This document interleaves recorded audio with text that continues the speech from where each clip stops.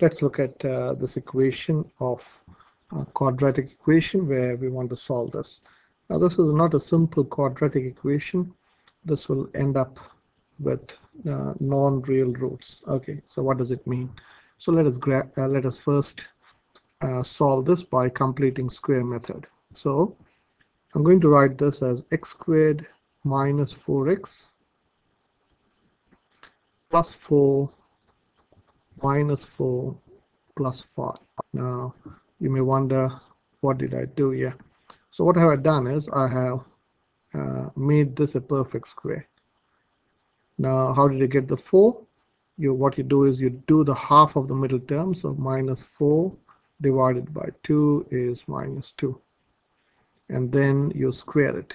So negative 2 squared is 4. So it will always work to make it a complete square, and of course this coefficient should be 1.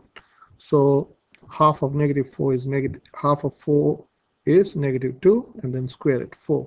So adding 4, taking away 4. So basically this and this cancels each other out. Okay, so this is nothing but 0.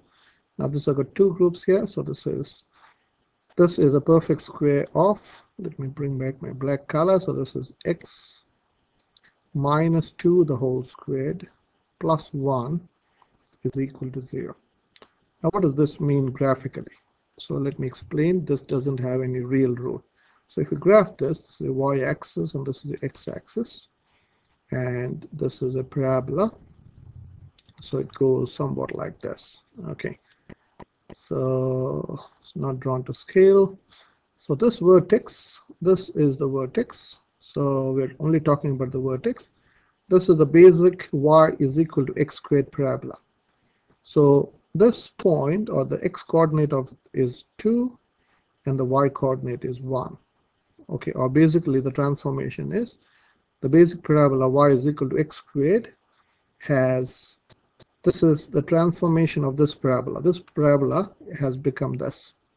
So it has gone 2 to the right. So where did I get the 2 from? This is this 2. This negative means it has gone to the right. And this plus means it has, plus 1 means it has gone up. Okay, so this, if you want to check this on a calculator, so let me show you on a calculator. So menu, you go to graph and you type in x squared minus 4x plus 5. And this is your parabola, and then you go GSOL and minimum. So your vertex is 2, 1. Okay, now I want to, this, if suppose you're learning only real numbers, we say there are no real roots. You can't find any real roots for this equation. Okay, now any equation has to have roots. If you say it has no root, mathematically it doesn't make sense. So what are we going to do? I'm going to take away 1 from both sides. So I can say x minus 2 the whole squared is equal to negative 1. So what have I done? I've taken away 1 from this side, so to take away 1 from this side. Now is where it becomes interesting. Now, by definition, I is a number. I is called an imaginary number, is defined as square root of negative 1. Square root of negative 1 is I. That's the definition. Because this implies I squared is equal to negative 1. So I is a, let me draw an axis. It goes, this is your z-axis. Imagine this to be your, let me draw the z-axis. So this is, I want you to look at this in a 3D way. So this is your z-axis, this is x-axis, and this is a y-axis.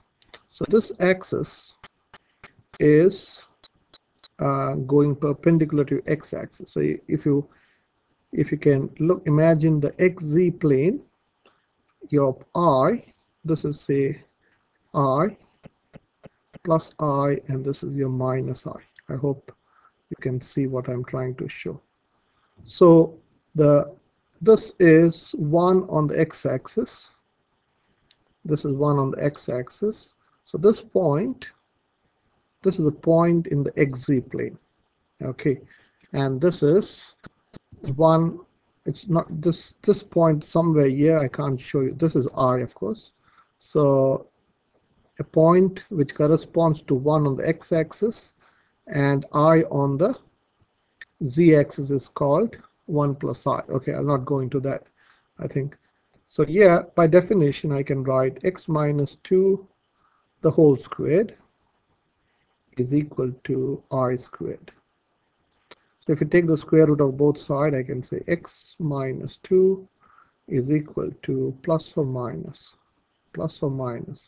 square root of I squared. Okay, so this is x minus 2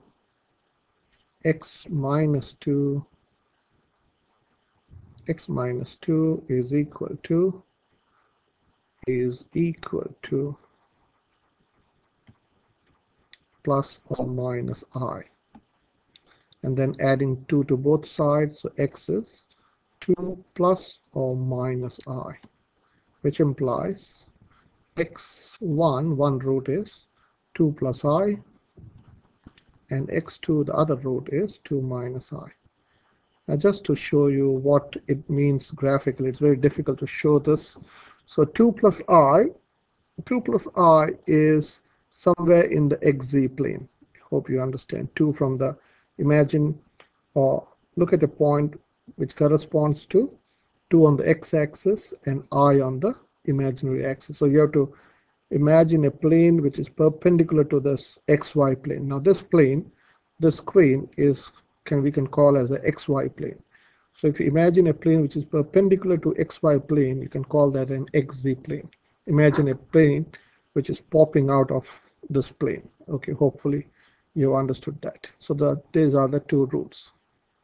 Okay, if you want to do this on a calculator, you can do this. So if you go to menu and then you go to equation and then you go to polynomial 2 degree. So you type in 1, -4, and 5, and then solve it. So it has no real roots because the calculator by default has got real root setting. So if you go to complex mode, you type in F2, and then you go solve. So this is your root, 1, 2 plus I, and the other root is 2 minus I. Okay, so let me do the next equation. So I'll do this faster. So this is x squared minus 2x. To make it a perfect square, I should write plus 1, take away 1, plus 17 is equal to 0. So this is a perfect square, which is x plus x minus 1 the whole squared plus 16 is equal to 0. Okay, so this is x minus 1 the whole squared is equal to -16. So -16 can I write is 16 times -1. So I can say x minus 1 the whole squared is equal to 16I squared. So I can say x minus 1 is equal to plus or minus square root of 16I squared. So you can say x minus 1 is equal to plus or minus 4I. And adding 1 to both sides, I can say x is equal to 1 plus or minus 4I. So these are the two roots. So let us check this on a calculator. So getting my calculator out. So I have to type in exit. The equation was, I forgot the equation, x1, 1, -2, and 17. Okay, and then solve 1 plus 4I and 1 minus 4I. Hopefully this has helped you. See you in the next video.